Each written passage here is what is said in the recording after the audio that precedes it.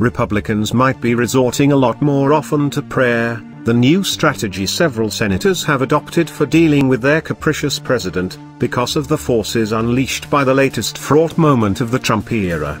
Senate Majority Leader Mitch McConnell did manage to avert the political disaster of a new government shutdown by securing a pledge Thursday that President Donald Trump will sign a federal funding bill that lacks money for his wall.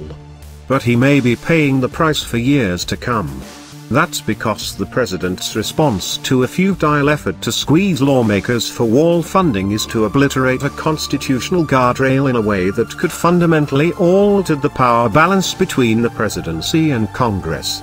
Trump will appear in the White House Rose Garden at 10 a.m. ET to sign the compromise funding bill and announce a slate of executive actions, a White House official said.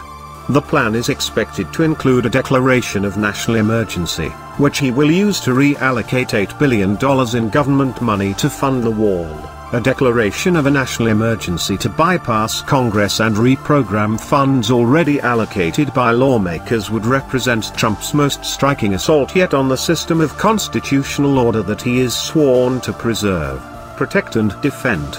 If the move is not permanently blocked by the courts, it could also come back to haunt Republicans, since it could provide a precedent for a future Democratic president to enact liberal priorities on an executive whim. I know the Republicans have some unease about it, no matter what they say, House Speaker Nancy Pelosi said Thursday, taunting the GOP with a possible move by a future Democratic commander-in-chief on gun control.